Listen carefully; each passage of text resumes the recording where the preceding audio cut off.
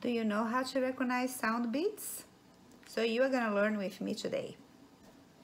To recognize sound beats, let's do this experiment using the online tone generator. I have two windows open at the same time.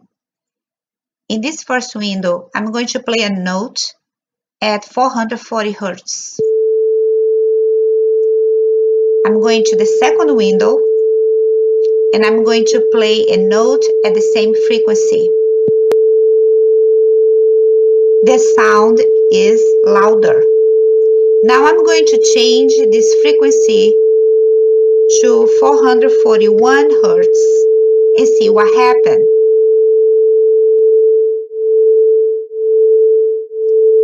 Now the sound is louder and softer. So what will happen if I change this frequency to 444 Hertz? Now the sound is beating faster. For the last time, I'm going to change this frequency to 450 Hertz. Now the sound is beating even faster. For the results of the online tone generator experiment, when I played both tones at the same frequency, we heard a louder sound.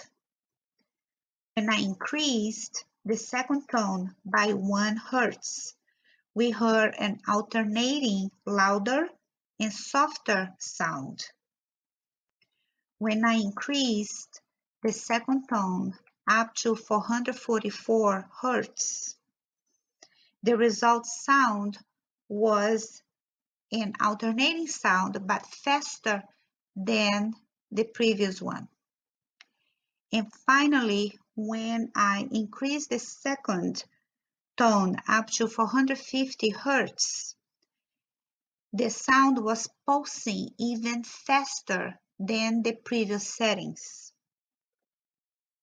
So we can conclude that as the difference between both frequencies increases, the sound beats faster. So let's look at both frequency interactions graphically. Here we have both sound frequencies represented by the red and blue waves. They are traveling together and they are interacting with each other. So as you look, because both have similar frequencies, they are in some points in phase and some points out of phase.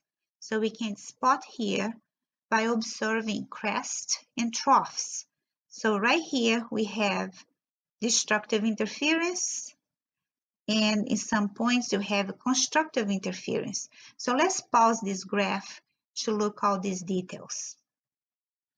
So as both sound waves combine with each other, we can observe some areas of complete constructive interference and complete destructive interference. So let's observe first the constructive interference.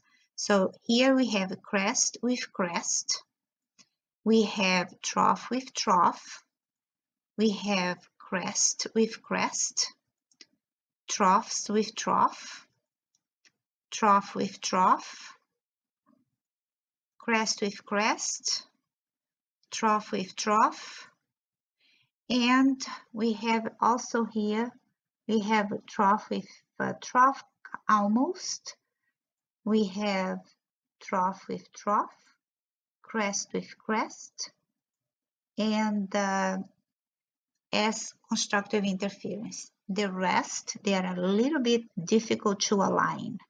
Now let's take a look on destructive interference here in the center. So here we have crest with trough. So there is a destructive interference here. Here we have crest with trough. We have crest with trough, crest with trough. And we have more. So you can look here, there are clusters of constructive and destructive interference when we combine those two sound waves. They have very similar frequencies. So now that we can see both traveling together, when they interact with each other, they are going to produce this pink wave that we can clearly see areas of constructive interference and areas of destructive interference. So the areas of constructive interference is when the crests of both they are aligned, they combine, and the amplitude increases. So the amplitude in this case is the volume. So that's why we have areas with high volume and they are decreasing, very low volume, and then they increase again, they are high volume. So we have an alternating loud and softer type of sound. So this is the pink one, the pink wave. This is our wave that is a result of the interference between both sound waves, and this is called beat frequency. So we can recognize beats by listening, alternating loud and soft sound. When two waves of very similar frequencies combine, they create a beat frequency, and the result sound volume fluctuates high and low, caused by the constructive and destructive interference between both sound waves. So now the question is how we can measure the beat frequency. So we have a formula to calculate the beat frequency as the absolute value of the difference between both frequency. So let's do a couple of examples that we can apply this formula.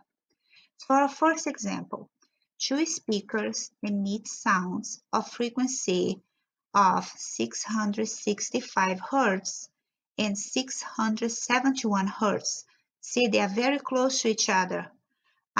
What is their beat frequency? So we are going to use this formula, and the order will not matter because it's absolute value, so will not be a negative number.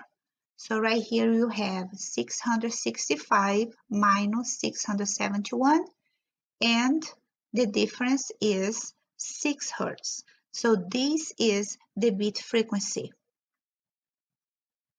The second example, a piano tuner hears one beat every 2 seconds when trying to adjust 2 strings, one of which has a frequency of 440 Hz. What are the possible frequencies of the second string? So we are using this formula.